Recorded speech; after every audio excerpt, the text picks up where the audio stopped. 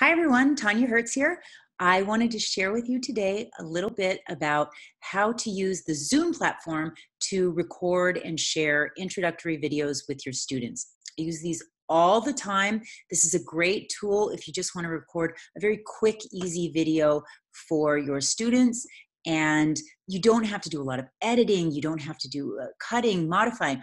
All you need to do is hit record and you have a video. It does the closed captioning for you. And also it has the feature that you can share your screen very quickly and easily with your students without having to do any editing.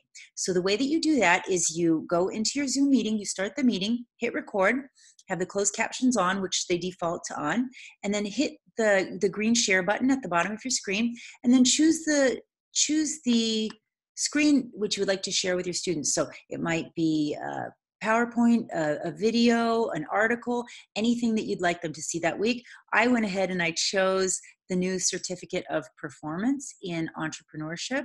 That was just a program change. So this is a new certificate available to the students, and it's in independent business ownership under the Entrepreneurship program. They only need to take 2 entrepreneurship classes. So Business 129 is the Introduction to Entrepreneurship.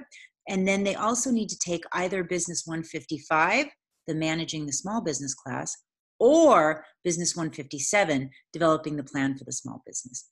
With those 2 classes and one other technical or occupational class of their choosing, they can earn a certificate in entrepreneurship, which is wonderful because a lot of the students in some of these technical occupations were starting their own businesses without any entrepreneurship or business training. And this way we're making sure that they get that business training and they also get a certificate, which a lot of them love. So this is just an easy way that I share my screens and record videos with the students, or for the students rather. And I hope that you find this tool useful.